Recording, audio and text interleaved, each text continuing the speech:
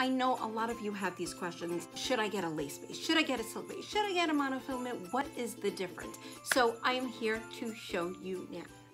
Okay, so today, welcome Jasmine. Jasmine has some hair loss here and she would like to know which base is good for her. Now, everyone is completely different. So what might be good for her may not be something that you want. So let's cover base number 1, which is the lace base. The lace base features a lace material with individual hairs tied at the base, which is an amazing choice if you would like to mimic a hairline that simulates your own.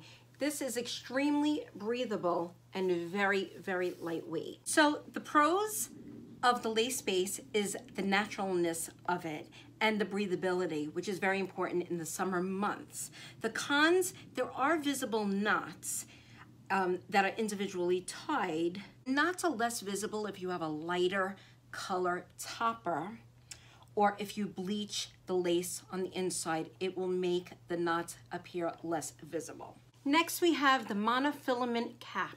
This base has individual hairs that are tied into a mesh material that allows the light and air to pass through.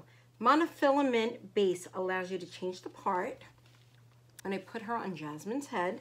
They're also extremely durable and have a long lifespan. This is great for people who are suffering from chemotherapy. It's very good for like a sensitive scalp. So the pros to the monofilament cap is its comfort. It's soft and comfortable to wear, and it's great if you have a sensitive scalp due to chemotherapy or just, you know, scalp skin issues. It's realistic, it looks so real, and provides a free and movable part. So you can basically part her anywhere. Now for the cons, not as breathable as the lace base due to the tighter weave being tied in the lace. So that's the pros and cons of the monofilament top. Now the silk base is constructed with a layer of lace and pure silk on the top part of the cap. The silk base has the most realistic scalp on the market. Silk base perfectly hides the knots, which makes the part seem virtually undetectable.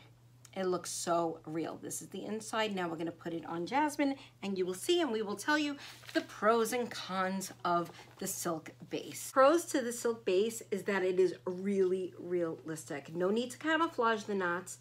The style and versatility is amazing. Like, you could part this topper in any direction. So the cons.